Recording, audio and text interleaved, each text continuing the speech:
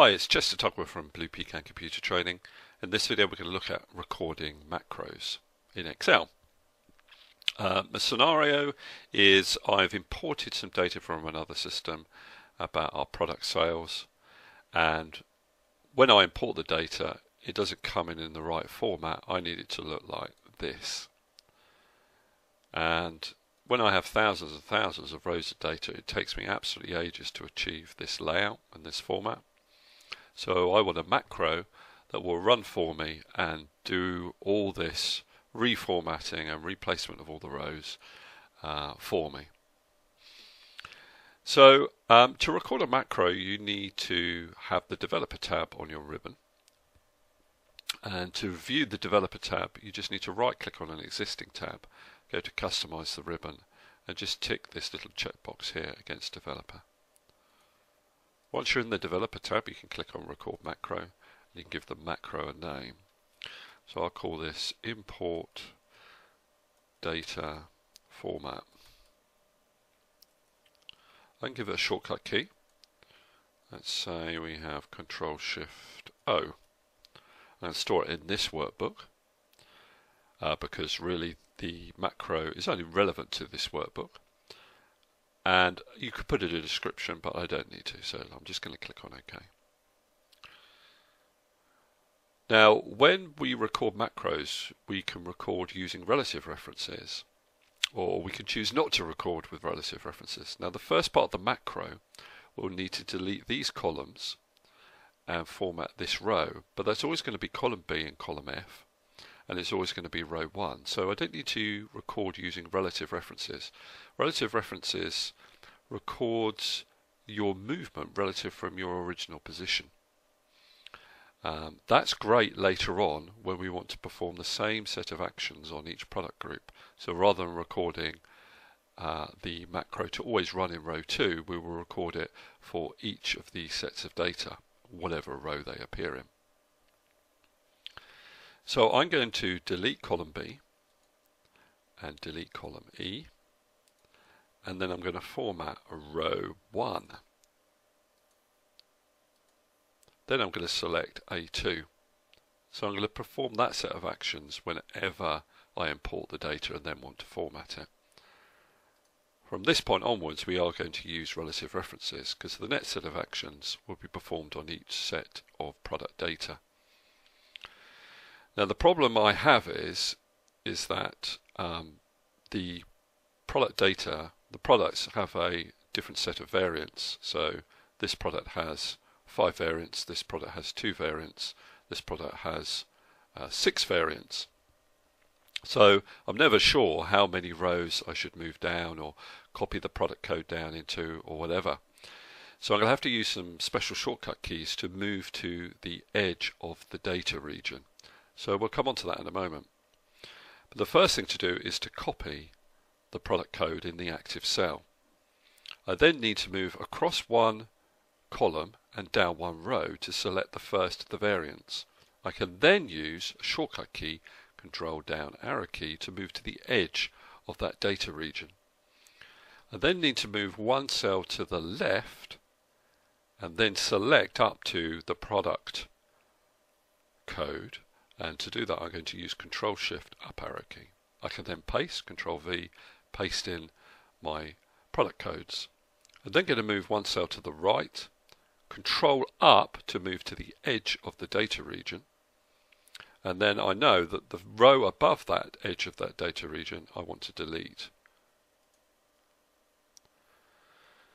I'm then going to go back to column B, first value in column B, move down to the edge of the data region again, however big that data region is, and then the 2 rows beneath the edge of that data region I want to delete. And then need to select the next product code, and then I'm ready to rerun that set of actions again. So I'm going to stop recording. Right, now as it is, that will only run that set of actions on the product code once. I'd have to repeat it to run on all of the different product codes. So I'm going to actually have to write some code in my macro. So I'm going to move to the Visual Basic environment, and I'm going to make sure I'm picking out the one that we've just recorded. So that's actually in module 3. So here we are, here's my import data format macro, and the first bit of the macro is where I delete columns B and E, and then I format A1 to E1, so that's going to be the same for each imported piece of data. I then get down to this bit where I selected range A2, and then you remember from that point onwards I moved to relative references. And this bit of code here, this chunk of code here, I need to repeat as long as there is a product code in column A. So I can write a little do while loop structure into my code. I can say do while active cell value dot value is not equal to empty, and then loop this set of instructions again and again. I'm just going to indent it. Don't need to do that, but it just makes it easier to read. Do repeat or loop through this set of instructions again and again and again until you find that your active cell is empty. Now, let's see if this actually works. So if you remember, my shortcut key was Control-Shift-O. I am going to create another copy of the original data, and let's see if that works. I'll delete that one. So let's see if it works. Control-Shift-O. I get this little debug message. So I'm going to click on debug. I was feeling fairly confident, but it hasn't worked. And you can see that it gets to this point here, and it's having a problem with it. Now, for some reason, I can see that my active cell is B1. Now, I never actually selected B1 at that point in the macro recording. So this code has obviously gone a little bit askew here. It just shows that the recording macro recorder is not always totally reliable. Now, one way I can kind of analyze what has gone wrong is to step through the code. So what I'm going to do is actually delete that sheet and create another copy. And this time I'm going to step through the code. Now I'm going to split the screen. So I've got my spreadsheet on this side, and I've got my code on this side. Now I need to stop it or reset it because it still thinks it's halfway through running the previous macro.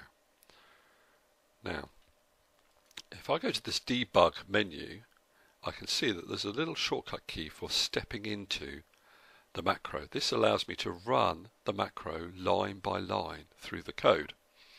So what I'm going to do is I'm going to use the F8 function key on my keyboard just to run through the macro. You can see that it's highlighting the line of code it's running in yellow, and over on the left it's running through